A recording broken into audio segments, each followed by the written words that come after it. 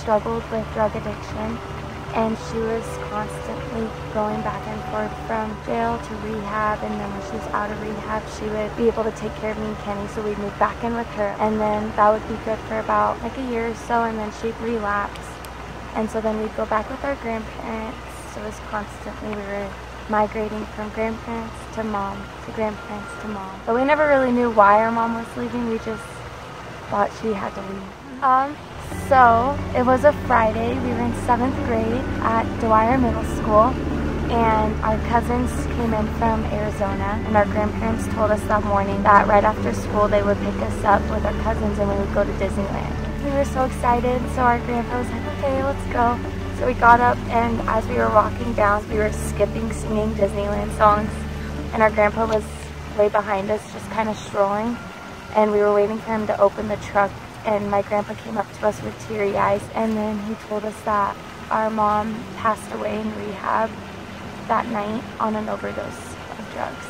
She really took it hard. I just took 2 weeks off of school. I stayed with my family. I didn't want to be around people. I don't want to be with any friends or anything, whereas that's what she wanted to do. We handled it completely opposite.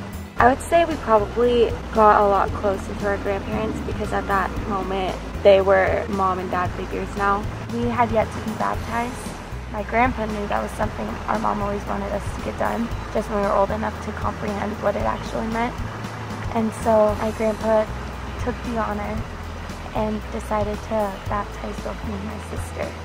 Soccer really became a huge part of our life about 8th grade. For me specifically, was something I could do to stay focused and keep my head high, and same with Kennedy. Like if any school wanted me, they didn't want Cody. If any school wanted Cody, they didn't want me, which kind of sucks because we wanted to go to college together. We were at a college showcase one day. A college coach came up to our club coach and handed brochures talking about their summer camp and asked if our coach can pass it out at the end of the game just to see if anyone's interested.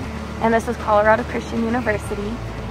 So I got that brochure and I looked at it, and I've never really thought about going to a Christian university until I saw that brochure. And the way I took it was, I thought it would be interesting to go to my very first college camp.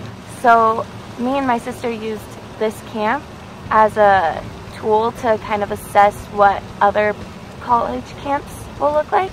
Me and Kennedy got no recognition from the coach, and me and Kennedy were getting really frustrated because we didn't understand why the small school wasn't noticing us.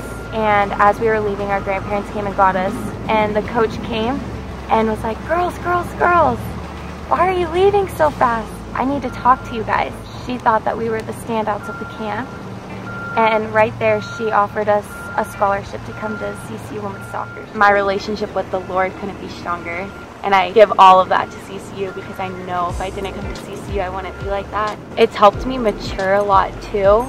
Being away from home, family, and friends, coming to a new place, I had to grow up, and it helped me become who I am today. Yeah, I think CCU has really helped me to mature my relationships with other people and my relationship with the Lord.